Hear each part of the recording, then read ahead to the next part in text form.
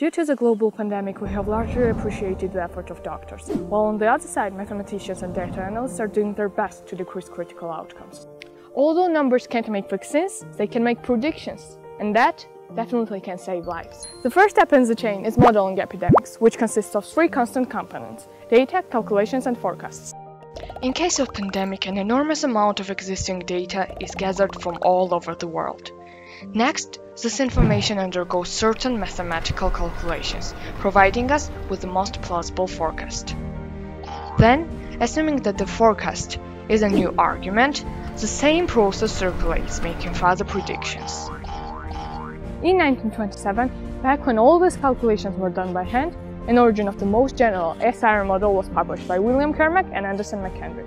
SIR stands for susceptible, infected, and removed, and the whole population is assigned to three compartments. In this model, we assume that the complete immunity is conferred by a single attack and the population remains constant.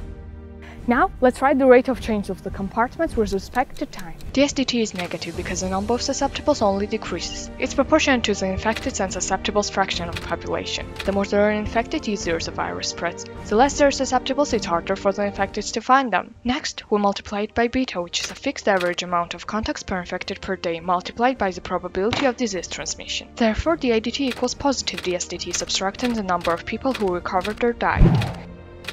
That means that the RDT equals alpha t.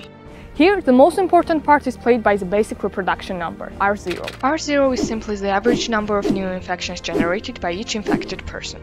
This number is highly related to how efficiently the virus will spread.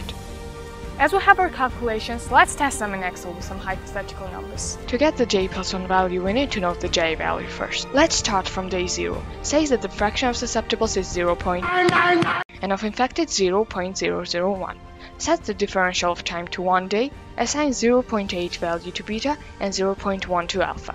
Then, apply all the before mentioned calculations to these variables, and voila! Then we predict.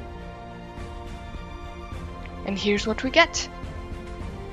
This simple model is definitely far from perfect, but mathematicians working on implementing every possible detail and characteristic of the virus into the model. Next comes reflecting on the forecast.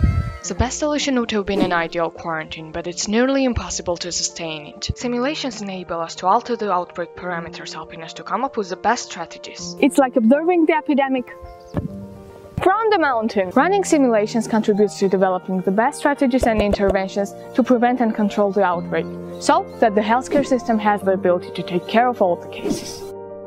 Some heroes hide behind masks, and some behind numbers.